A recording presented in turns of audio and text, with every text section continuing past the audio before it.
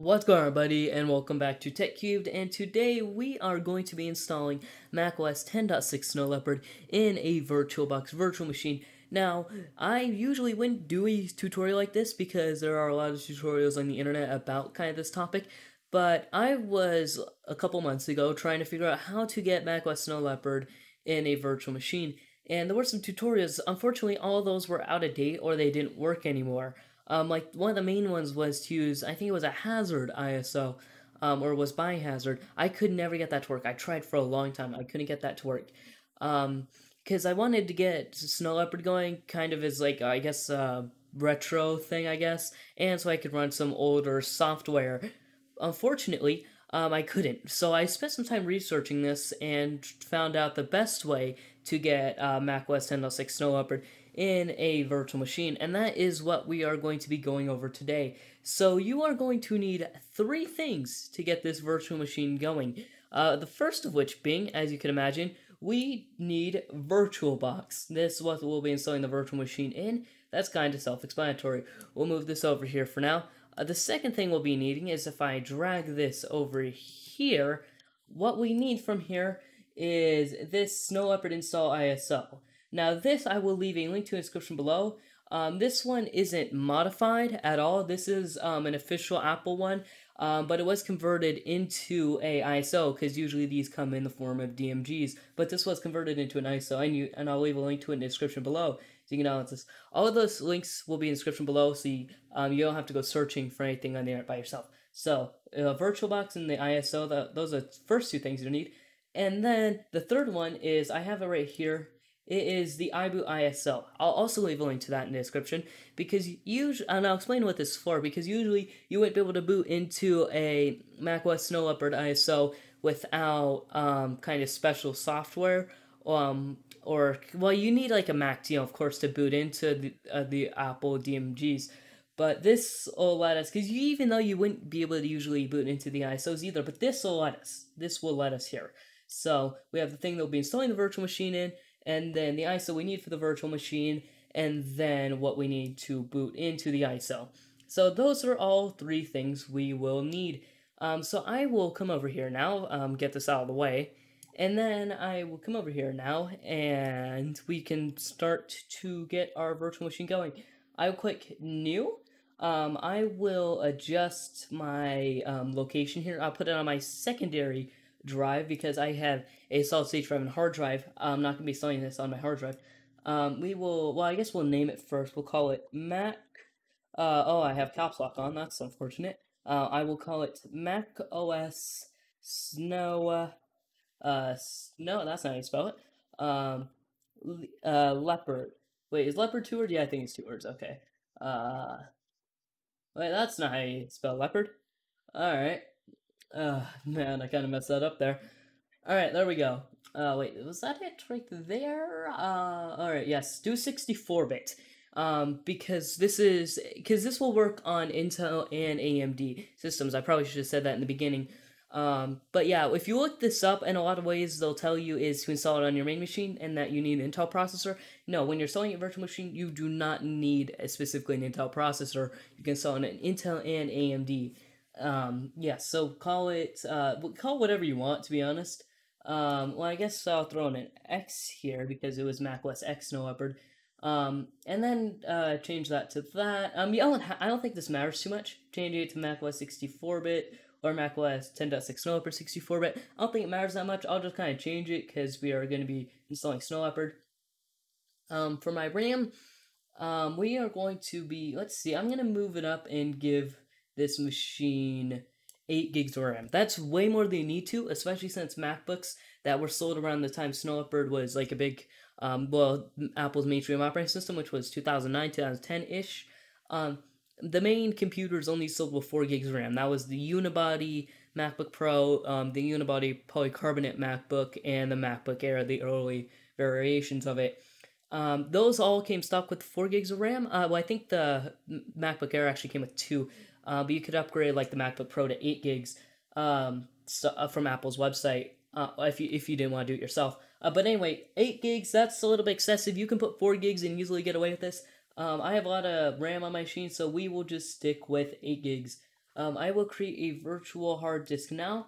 I have expert mode on, keep in mind. See, there's this little, what's this button right here that you can click and you can switch between expert and guided mode. I have expert mode on. So if that's why it looks a little bit different, that's why. I should probably said that earlier. But I got kind of used to it because I like it on the expert mode. But anyway, do VDI, which is VirtualBox disk image. You can dynamically allocate, which is what I'm going to do. Storage, you probably could get away using 20 gigs, I think. I wouldn't recommend it though, because if it will let you, I'm not completely sure, but if it will let you, you won't have any storage for kind of the older applications and stuff. Especially if you're going to get like the App Store on here. But so I will give it 64 gigs, which is a good amount of storage.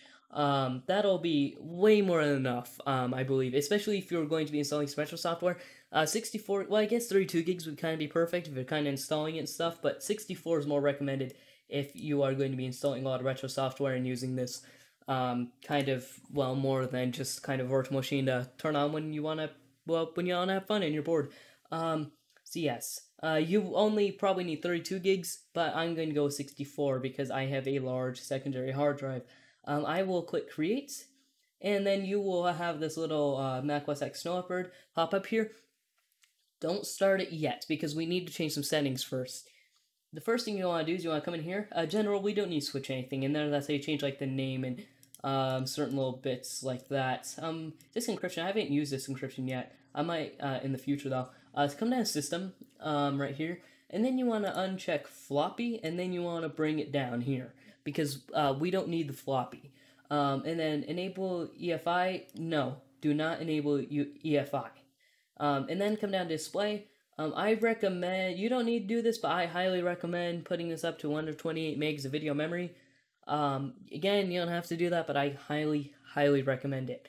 And as well as this right here, you don't need to change any of this error stuff. Only change things I'm changing, which so far is the floppy, the EFI, and this video memory. Again, the video memory, you don't have to do it. I highly recommend it. And now to arguably the most important part, even though it won't work in general if you don't have this going. But come down here, download that iBoot ISO that I put in the link description below. It might be in your downloads folder. I organized these into kind of separate ISOs and stuff like that, so I keep them organized. But there should be a little bit of folder once you download it. So open it up and you'll have iBoot ISO. So insert that here. Don't insert the macOS Leopard ISO. We will get to that later. So click OK. And then our virtual machine is ready to start. So give it a sec. Depending on, I guess, your machine and stuff, it might take a bit. Oh, yeah, this happens occasionally. I don't know about this. Yeah, I don't know. This happens sometimes. If this happens to you, just go back and start with the iBoot ISO. Right here, it keeps making noises because I'm trying to close this message out here. You don't really need to pay attention to the messages, because I know what I'm doing. But anyway, come down here. Wait, I don't capture it yet. Come down here to devices, go to optical drives, and it got into the iBoot. So next what you're going to want to do is choose a disk file. You're going to want to go back to the ISOs and insert the Snow Leopard install ISO earlier. And once you click that, if you go here, you'll see that we have Snow Leopard ISO. So capture this and then press F5. And now that will change from iBoot to Mac OS X install DVD. And if you got this far, then that means everything works correctly and it's ready to install. So click enter, and then it will proceed to boot into the ISO, because you wouldn't usually be able to do that if you try to just boot into the ISO. Like when we're in the settings, if you switch out the iBoot for the Snow Leopard ISO, it wouldn't boot because you need the iBoot ISO. It's necessary 100%. Now you come down here, you can use whatever language you feel like. You can use there's a bunch of these in here. Like I think that's Korean. I think that is Mandarin Chinese. I could be wrong though. I know for a fact this is Russian. But yeah, I'm gonna use English for the main language. So we're gonna go to next to preparing installation. Okay, and then to set up the installation of Mac OS Leopard, click continue. I am going to continue. Agree, you can read this if you want. I don't. but if you want to, you can. Okay, next, if you come down here, this is where a lot of people get confused, because select a disk where you want to install Mac OS X. There's nothing here, because what we need to do is we need to come down to Utilities, and then click Disk Utility. The disk is still there, don't give up yet. And then come down here, as you can see right here, it's here. So then come down here and click Erase. Name, I am going to call it Macintosh HD, Macintosh HD, because that's what a lot of them were called. Then we're going to click Erase, and then it will do that, and then it is successfully erased right here, so now you see a Macintosh HD. If we close this out right here, we can install it here now. We click Install. Now one thing I'm going to do is I'm going to come into Customize. You don't have to do this. You can click Install and kind of skip this a little bit right here. But this is something I kind of like to check out because I want to install QuickTime 7 and Rosetta, which emulates PowerPC based applications. Because right here, because I haven't found a proper way to install PowerPC Mac OS X variations, kind of like, I think it was it Mac OS Panther and before were only PowerPC. I haven't found out a proper way to install a PowerPC only version of macOS. I will in the future, don't doubt me. I will come at you guys with a tutorial on that eventually, but I can't find a way right now. I will do it soon though. So yeah, until then, if you want to emulate PowerPC, make sure Rosetta's checked. You can get rid of some of their stuff, like I don't need this printer stuff. This additional fonts, why not? Language translations, I don't need that. So then you can click OK. Yeah, you don't have to do this. You can just come down here. You didn't have to go in there. Click Install. Yeah, so eventually I will come at you guys with a tutorial on how to install like macOS Panther or something, because I haven't found anyone that knows how to do that. Maybe there is, but I haven't found anything on installing that. I think because everybody's focused on installing Big Sur stuff, which are the latest versions, and some of the other latest versions of macOS. But anyway, it will take some time depending on, I guess, your hardware. For me, it says 20 minutes. Usually it doesn't take that long, so for me, it probably, yeah, see it jump down a little bit. So for me, it'll probably take around 15-ish minutes.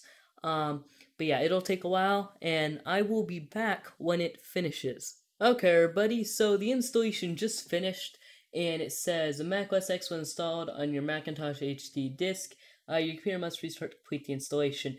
Now it says the computer will restart in 30 seconds. Click restart to restart your computer now. Now we don't want to do that. So what you're gonna do is you're gonna do right control or whatever it is to uncapture, and then you are going to and it keeps doing that. Yes, you'll get this right here. It's a little message. So click up here to close the virtual machine and click power off. You'll get this message. It's completely normal. Nothing went wrong.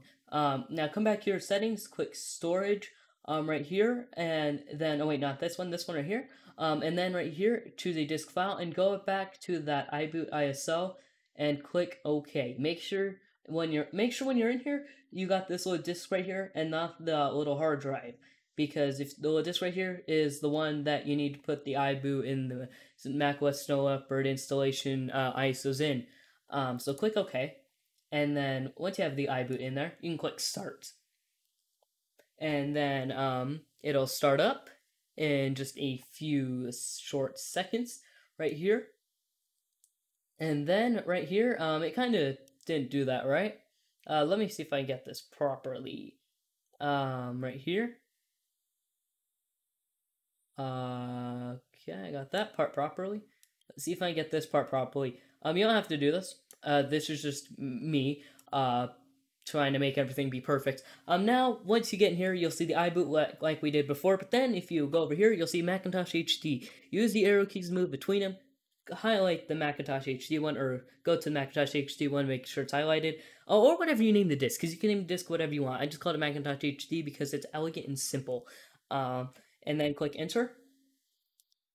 And then it will boot into kind of a fresh installation copy if you did buy an actual Mac in 2009 version of, macOS Snow Leopard. So it'll take a second there because it has to go from a fresh boot. Now I just want to mention while we're waiting for this to boot up, because it takes a while depending on, I guess you're, like if you installed it on an SSD or an HDD. But this is my favorite kind of, hack to get macOS on a sort of Windows machine, because it just works well, and you don't have to use any like weird ISOs or anything like that. Um, Now you'll hear the little macOS installation music in the background. The only part about this I don't like is the fact that there's the macOS X video isn't there. That's the only part about this I don't like. But you still get the music. So yeah, just kind of go through here, clicking around and such. What you want. So yeah, US. Don't transfer any information now. Enter your Apple ID. No. Registration information. I have no interest to do any registration stuff. I don't even think it works anymore. So I will just go for the channel name right here. Yeah, TechCube, password. We don't need any of that, so I will just continue. Okay. Yeah, I am completely sure. So then you go through here and talking with Apple. Yeah, no. So yes, you can change this to whatever you want. I will just leave the time zone as is. So I will click continue, and then thank you, your Mac is set up and ready to go, so you can back up your computer, browse your files with CoverFlow, or CoverFlow, not CoverFlow, CoverFlow. Email with style, chat using effects and backdrops, organize your work, enjoy using Apple Computer and Mac OS X. Go! And then you will be greeted with the Mac OS X 10.6 Snow Leopard thing right here. Oh, okay, yes, you'll get this, probably, when you finish setting up right here. I kind of forgot about this. It's not a big deal at all, so you just kind of click continue. Press the key immediately to the right of the shift key on the left side keyboard that can't be identified, so I'll do that. And then the right shift key, right here, so I click done. That's just kind of a little setup process that kind of tells the Mac what kind of computer, or not kind of computer you got, but what kind of keyboard you got. So yeah, you can go in here now, and you can kind of look through the little files and such. If I remember properly, you can find the little intro video in here still. In fact, I think it was core services. Let me try and find it right here. So yeah, you're basically done at this point. I just kind of want to check in here for the little macOS intro video. I remember it was in here. I think it was this one right here. And resources. And there you go. So you got the little intro sound and the little intro video. So you can go and get like so when you get like the App Store, you can go and kind of get like iMovie. Or you can get the iLife DMG and the iWork DMG free off the internet. And then you can insert that in the devices tab, and then you can install it like an actual CD, like you would usually do on a real Mac, which is pretty cool. But yeah, this is like the intro video. This isn't necessary. This isn't part of the tutorial at all. That's just me kind of wanting to check out the little intro video that I really like from this version of macOS. But yeah, everything is here. Don't click the About This Mac. Well, you can. It just doesn't do what you think it would. It does that, to put it simply. It brought up all these windows. Yeah, because it's not an actual Mac, so About This Mac doesn't really work. But yeah, you can do like the About Finder stuff, and you get basically, everything else like that. But it really can't do like the About This Mac, because it has like the system information, like about the CPU, which since this is the Snow Leopard era, you'd probably have like Core 2 Duos. In fact, those were very popular, I guess in the late 2000s, and especially on Macs after they moved away from PowerPC. And of course, speaking of which, PowerPC version macOS tutorial coming soon, I promise. And I plan to do more of these virtual machine tutorials because I really enjoy doing them. And maybe in the future I'll do that disk encryption thing. I didn't do it in this video though, because a lot of these versions, in fact, a lot of operating systems have disk encryption, so having the VirtualBox disk encryption just doesn't work well, in my opinion. You can do it if you want to. I think I've done it a couple times before. I think I said earlier that I didn't, but I think I've done it a couple times before. But there's really no need to do it, to be honest. It's kind of a cool unnecessary feature, but I really like VirtualBox and stuff like that. All those unnecessary features, even though I don't need them, I like to have them here. But yeah, everything kind of works. You can get Safari going, and it'll kind of bring you to the Apple website, because the internet works out of the box, which is pretty cool. Because if you remember when we checked out Red Star OS, the internet did not work out of the box. So it was pretty cool that it does work here. So yeah, so it takes a long time for this to load because it's not built for Snow Leopard. But yes, internet works out of the box, so you can do that if you wanted to. Again, I wouldn't really recommend it, but you can. So that kind of wraps up this tutorial today. So yeah, this is kind of a little tutorial on how to do that. You can get all your like PowerPC application on here because we have Rosetta. But yeah, I really hope you guys enjoyed this tutorial. Um, I will do some different tutorials in the future on different virtual machines, like Windows 95. That's something I plan on doing in the future, maybe in the next couple months. Because there's a lot of cool virtual machines that not a lot of people know how to set up that I really want to dive into and explore, I guess. But yeah, I will see you all in the next video. Thank you for watching. Tech Cubed, over and out.